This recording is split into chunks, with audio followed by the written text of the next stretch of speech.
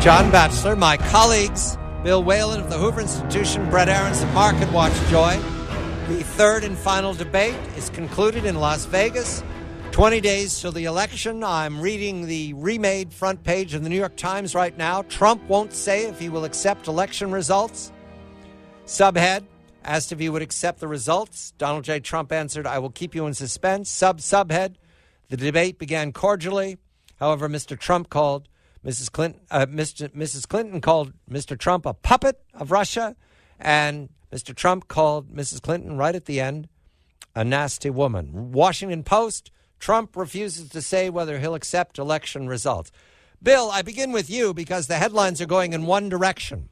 This remark by Donald J. Trump, I can't make sense of it, and I've talked to historian Sean Willits now at Princeton, who's a historian especially of the early republic.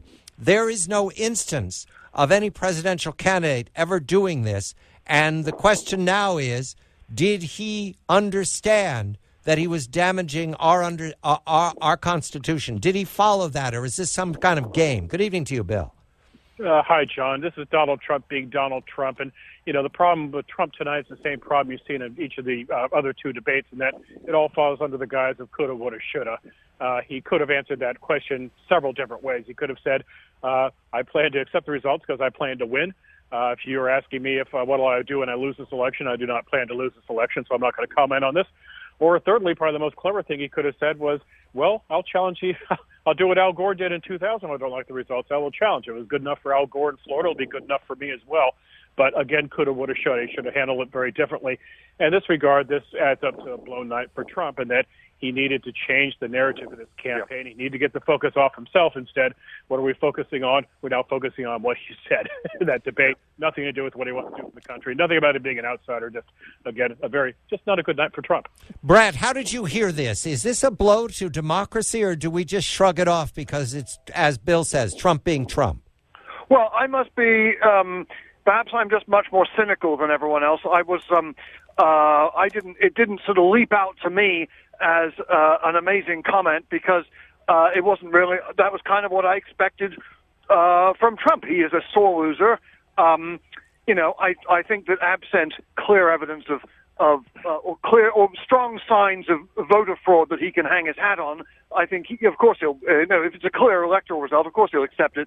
I thought he was just playing games. What I think is most important here, and I think Bill really hit the nail on the head, is that this is a blown chance for Trump. Trump is behind. He needed to come into this debate and change the narrative about the election.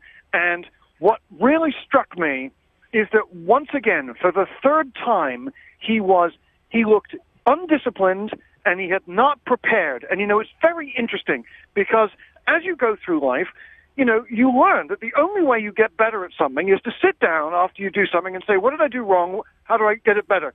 Now, Trump did not prepare in the first debate, and it was really a disaster. He didn't prepare for the second debate, and apparently he didn't prepare for the third the third debate, which was his last chance. And you have to say, well, what is wrong with this person? He didn't prepare. I thought he waffled. I thought he finished quite strongly, but actually I thought he waffled badly for over an hour. He didn't hit the core issues such as trade that are most important for him. And when he did hit them, he hit them in such the phrase word salad. I kept tweeting this. I couldn't make head or tail of what he was saying. We heard the same buzzwords over and again, but there was no structure to them. So, it was very, very lazy. And then, as Bill pointed out, there were a number of ways of responding to that question that would not have given up these headlines. He's going to be on the defensive now when he needed to come out on the attack. Also, I think, and we are three men, but I will say that my wife, her ears perked up when he threw away that comment about such a nasty woman. Yes, Bill. I mean, it really stood out. It was totally gratuitous.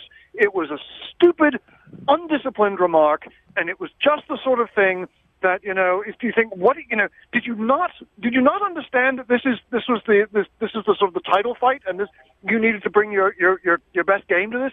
It was really lazy coming in, and I think the two things that have hurt him show just how lazy he was in prepping for this. Bill, you pointed to that remark at the end as gratuitous. Was that exhaustion on his part to let that go? I think that's him. That came at about the 88-minute mark of the debate, and I think that's him going 88 minutes without throwing a cheap shot at her, and he just had to do it. But, again, this is the problem. Brett's absolutely right. It's just not debate prep. If you watch her during this debate, what did you notice she was doing? Constantly with her eyes down. Why were her eyes down all night long? Because she was writing down notes. She practiced 5 days. She prepped 5 days for this debate, so her head was full of little talking points and points she wanted to make. This is how you play safe in the debate. So she's fiercely scribbling down on her pad points she wants to make. So she's talking, she's looking at the camera, and she's looking down constantly, just rehearsing these things. I'm not sure if I saw Trump write down anything all night long, and that's his debate style. But so now here we are. He is down 6 to 7 points in the polls. But if you look inside the polls, the Fox News poll yesterday, you see some just really sad signs about how his campaign has failed. In addition to trailing in the popular vote, John, here is the outsider in this election, the guy with no political standing running against the consummate political insider. And voters asked who they trust more to bring change to the country. They trust her by 3 points over Trump. That's interesting. That's a disaster for Trump. Second problem, Trump leads her by 6 points on the economy. So you say, well, that's good. Well, no, you go back to 2012, and I looked at the same Fox poll at the same time in 2012. Romney led Obama on that question by 9 points, so he's underperforming Romney on the economy. And then thirdly, foreign policy, which is not inconsiderate in this election. He trails her by 18 points, whereas Obama led by only 8 over Romney. So this is the problem, John. This is the problem, guys. When you run a campaign that's really content-free, policy-free, people at the end of the day don't know what you stand for. That's just you're running on personality, and this is a problem now. He's behind the policy 8 ball. He's behind the popular 8 ball. He's now had 3 debates. He's had 4.5 hours in front of tens of millions of Americans to state his case. And, I'm sorry, but as far as I'm concerned, I think he's muffed his chance each and every time to really state his case and convince unwavering voters to come to him. Things could change very much. I think it may shrink one last time because these are two very unpopular people. But the narrative, the game changer he's looking for tonight, the momentum he needs in the last 3 weeks of the campaign, if it's going to happen, it sure didn't happen tonight. Brett, look at tonight from European point of view. You travel often in Europe, and Trump has called himself Mr. Brexit. How did the Europeans hear this tonight? Well, I will say that the Europeans I've spoken to, many of whom were Brexit-supporting British conservatives, view Trump with just astonishment and horror. He is not a wine that travels. He is not. You have to be American to understand why he's even the nominee or even close to the nominee. So I think. I don't think they'll be particularly surprised by the comments that we're surprised about or we're talking about, such as not sure he's going to accept the election result. I think most people that I know in Europe would say, well, what did you expect? I think their focus is the real issue has been does he have a chance of winning? And I think as Bill said, I think he's thrown his third chance. I really don't think he has anything now. I mean, not only is there not any sort of time or obvious platform left for him to change things back, but I think if he couldn't even be bothered to sit down and prep and practice for the third debate, there's no reason to think that he's going to do that. Let me press you on Mrs. Clinton's remarks, Brad, because she is promising not only a third term, but Hillary's remarks. I'm not sure that she said anything. She's going to tax the wealthy and the corporations. Is that a positive message to the American economy? Oh, no. I agree with you that she left a lot of hostages to fortune. She's vulnerable. Obviously, a lot of people don't like her, and she is vulnerable both on some of the policy things that she's offered. I mean, she does talk about taxing people over $250,000. I thought on the issue of entitlements, it was very interesting that she was not able to articulate as clearly as her husband had just what she wanted to do about saving entitlements as opposed to basically raising taxes to save entitlements. Right. No, I don't dispute that she left a lot of hostages to fortune, and that there are obviously a lot of people who are critical, and there are opportunities for Trump. I think in terms of a horse race, in terms of what's likely to happen, I would say, I said months ago that I didn't think there's any point trying to call this race until the third debate. I think at this point it's pretty clear, barring an extraordinary bolt of lightning that Hillary's going to win. I thought, by the way, it was very interesting watching CNN.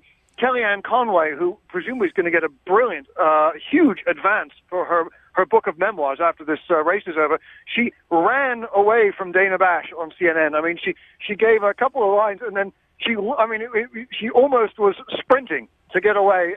She was so sort of mortified by this debate performance. Bill, Mrs. Clinton tonight, did she give a prescription for her administration that will change the direction of the economy? Did you hear any fresh ideas, Bill? No, I heard just a lot of empty calories from her in terms of sparking job growth, in terms of trying to solve entitlements. Just no real solid answers at any point, and that's a problem. Hillary Clinton in this debate was like the person in college, John. I hope you weren't this person who's 3 credits shy of their degree. So they'd take one last course, and what they do, they take it pass fail. So her approach to this debate was just to do as little as she could so she wouldn't flunk, to get a 61, to get a D minus. That's what she did tonight. By the way, for Kellyanne doing that memoirs, if I've seen the Trump NDAs, I'm not sure what she's going to be able to write without getting sued. I want to read the headlines now, gentlemen. They're coming in as we're talking. USA Today, keep you in suspense. Trump won't commit to accepting vote results. New York Times, Trump won't say if he will accept election results. Wall Street Journal, Trump won't commit to accepting vote if he loses. And the Washington Post, Trump refuses to say whether to accept election results. Brett, they're remaking the pages in Asia right now as I speak. I think we have one global headline writer right now, Brett. Yeah. This means a lot to us. We take this very hard, Brett. Very hard. Mm-hmm. No, I mean, look. There's the implication of undermining democracy. And a blow to the Constitution is what it is, because this is a major party here, or used to be. But I think very practically, the fact that the headline coming out of the third debate is about that tells you pretty much everything you need to know about the state of the race. All right. So, gentlemen, what I'm hearing from you is that with 20 days to go, there's not enough right now to change the direction of the polls. Is that correct, Bill? Not enough. I think what you're hearing is that Donald Trump proved tonight that he does not have small hands, because he did a very good job of stepping on a certain body part in this Correct. debate. Okay. And, Brett, not enough to change the direction. Is that a fair summary tonight? Oh, I think it's more than that. I think, if anything, he will have changed it negatively. Brett Ahrens of Market Watch, Bill Whalen of the Hoover Institution. I'm John Batchelor.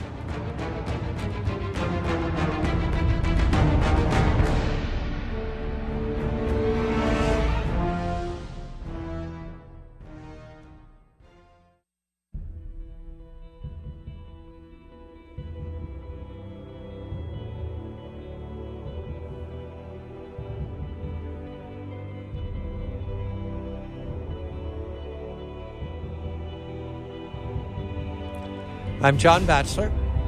The third debate, the final debate, concluded. Donald J. Trump, Hillary Clinton, 20 days till the election. Although the voting is going on right now. You understand that perhaps up to 40% of the vote in the battlegrounds will be cast by Election Day. I welcome 2 of my colleagues from the part of the country that is determinative of the next president of the United States. This is Thaddeus McCotter from WJR. That's Michigan. That's Detroit, the great voice of the Great Lakes.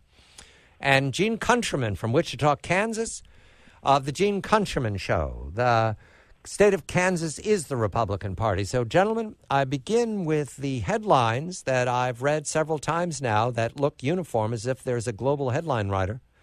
New York Times, Trump won't say if he will accept election results. Wall Street Journal, Trump won't commit to accepting vote if he loses. Washington Post, Trump refuses to say whether he'll accept election results. And USA Today, the national paper, keep you in suspense. Trump won't commit to accepting vote results. That is, I come to you. Is this a challenge to the Constitution? Is this a blow to our tradition in our democracy? Good evening to you, Thaddeus. Good evening to you, John, and to Gene.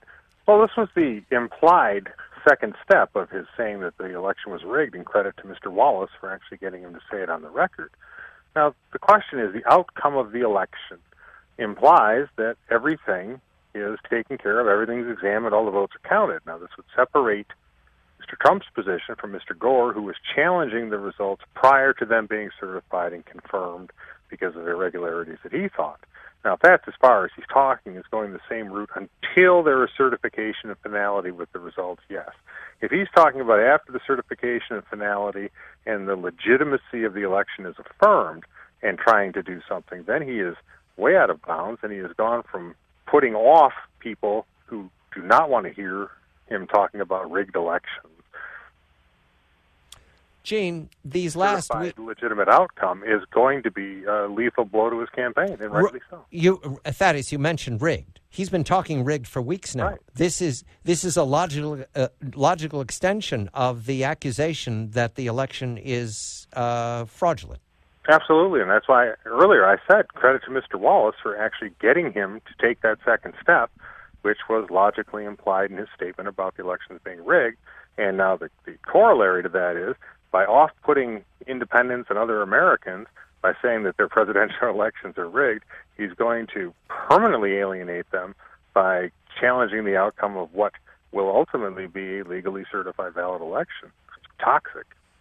Gene, a very good evening to you. How did you hear this in Wichita? How have you heard the remarks about rigged these last weeks? And will the people of Kansas accept the results of the election? Good evening to you, Gene. Good evening, John. Hi, Thaddeus. But yeah, answer to your question is yes, I'm sure they will, because we generally accept, pretty much anything that has to do with the Constitution or has to do with good government or has to do with just, getting the job done. I thought it was interesting, and I know that one line has stolen all the headlines and all the people, little boys and girls in the media, are running for their safe places now to try to figure out what's going to happen to the country when he doesn't accept the election results. He didn't actually flatly say he wouldn't accept it. I think he said he'd have to wait and see. But I have to think back to the primary. I think maybe it was the first primary debate, and one of the moderators asked, I think it was 16 or 17 of them on the stage, to hold up their hands if they were going to support the eventual nominee. And I had the same feeling when everybody held up their hand except Donald Trump. And he said, well, he's going to wait and see how he was treated. I had that same feeling tonight. Will it help him? I mean, when the major media is finished with it probably won't help him any.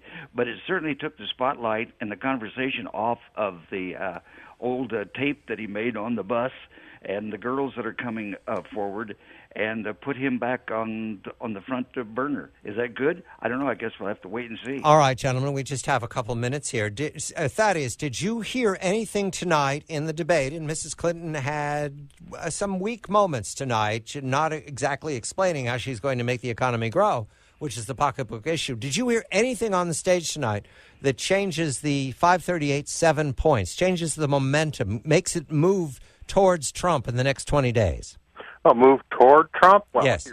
If you're taking the approach of some Americans that the economy is the number one issue, I would include myself among them, then all you hear out of Hillary Clinton is her plan to make the government grow, right, not the economy grow. Yet Mr. Trump is not. He did go into some specifics, but he's never sold a message to the American people that he can grow this economy. He's never focused on it and expressed that. And I, for the life of me, I don't understand how a Republican nominee cannot stress the economy in what is, we've talked about, a rather stagnant, morose economy. So you heard nothing tonight that in the next 20 days will change the poll direction of this election to Hillary Clinton. Is that correct, Thaddeus? No, but I never expected a debate to do that. I know. I'm hoping for a dramatic turn in the road here. That's all. Sorry, some complete 180 to go in another direction. Gene, did you hear anything tonight that gives a moment for those who have supported Trump and those who support the Republican candidate in these next 20 days? Any change at all from 7 to 5 points? Anything like that, Gene?